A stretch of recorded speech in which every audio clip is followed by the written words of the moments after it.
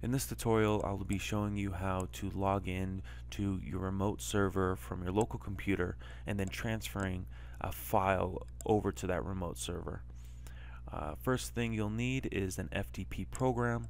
One of the popular ones is Smart FTP, another one is FileZilla. So once you have that downloaded, installed, and opened up, you'll be at this point and we'll need a few pieces of information. One being a host, which can be an IP address or a domain name, a login username, and a login password, as well as a port number. And that information can be gathered from your systems administrator or from your web host company. You can go ahead and contact them and get that information.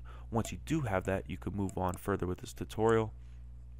And most of these programs are set up the same, in which it's usually file and then a new remote browser or something along those lines, and then you'll get a pop-up window more than likely, and then you can fill out the information. So it's all typical information, nothing out of the ordinary. You'll see something such as the protocol, so what it's actually going to be transferring over with the set rules.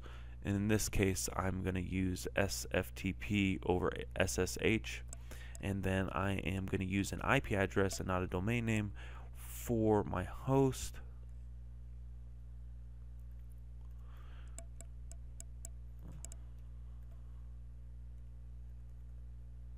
And then it's optional. You don't have to put this, but I am going to put a path.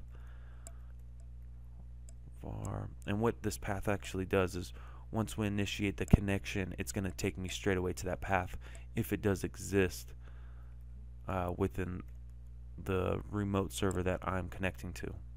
And login type, I'm going to keep it username and password.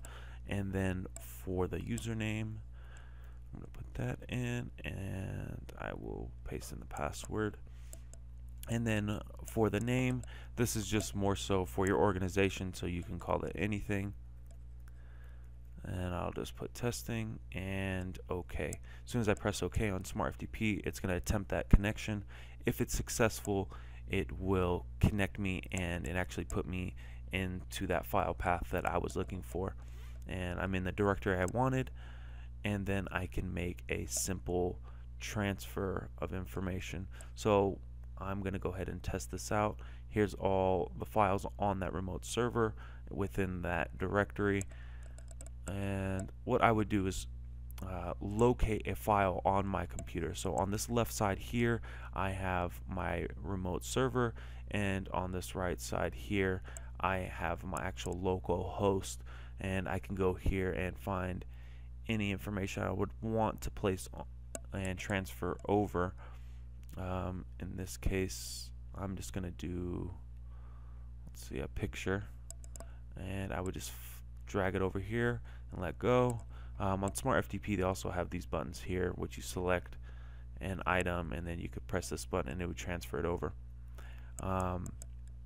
And that's pretty much the gist of it. It's pretty simple if you can navigate through your computer's folders directories. It's pretty much the same thing. There's file permissions within your server, but that would be a whole different tutorial. Hopefully that helped you guys out. If you have any questions or anything, feel free to comment. Don't forget to subscribe and go to systemcontrol.com for more tutorials. Have a good